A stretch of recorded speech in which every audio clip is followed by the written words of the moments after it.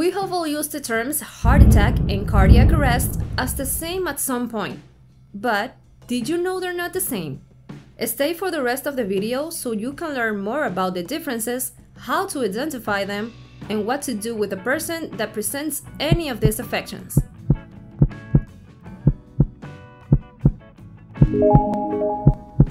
Welcome to Med en un clic, the most recent scientific content.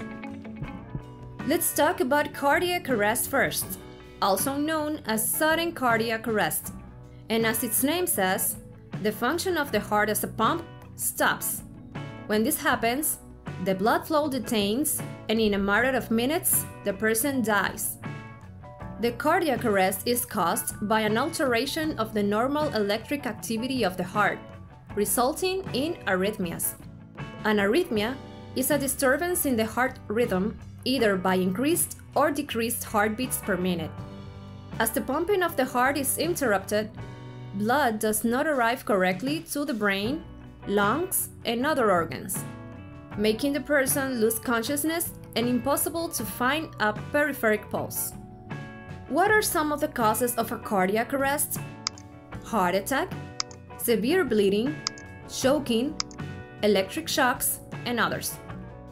So, what should I do if I encounter with a person that does not respond, doesn't have a pulse, or breathe? Call 911 or your emergency response number. Start immediately cardiopulmonary resuscitation or CPR. And if there's an automated external defibrillator or AED, use it. The AED is an electronic device that provides with an electric shock in the presence of a cardiac arrest. The cardiac arrest is one of the leading causes of death worldwide, and knowing how to perform a well-made CPR technique can help saving thousands of lives. Let's continue with heart attack, also known as acute myocardial infarction. It arises as a consequence of a blockage of blood flow to any area of the heart, and of course, with this event, there will not be enough oxygen to this heart section, what will lead to death of the tissue. The main cause of blood flow detainment is atherosclerosis, a condition that provokes the buildup of atherosclerotic plaques on the artery walls. When these plaques rupture, the pieces can form a clot that blocks the artery and stops the irrigation to the heart. But how can I identify a heart attack? The most common symptom of this condition is chest pain, that some patients describe as if someone is making a pressure or squeezing their heart.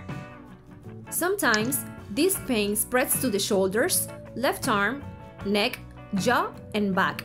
They can also present sweating, fatigue, and stomachache when the infarction is in the inferior wall of the heart, which can be confused with indigestion and delay the treatment of the heart attack. As soon as we have the suspicion that it may be a heart attack, we need to call 911 or bring the patient to the closest health center. But attention! The person with the infarction must not drive. Should do it someone else. And remember, never leave the person by themselves, because a heart attack can lead to a cardiac arrest. And if this happens, start the whole protocol of CPR. To prevent the cardiac arrest or the heart attack, we should visit our doctor regularly and follow the treatments to any disease, and live a healthy lifestyle which includes not smoking, exercising, and consume a balanced low-fat diet rich in fruits and vegetables. Do you think you're capable of identifying a heart attack and a cardiac arrest? Even though these are two different events, if they're not treated on time, can lead to the patient's death. Just remember, if you don't feel confident in doing a well-made CPR, the smartest thing is just calling 911. This is all for this video. If you want to learn more about CPR and AED protocol, leave it in the comments. Subscribe to our channel if you haven't already, and click the little bell button down there so you won't miss any of our videos.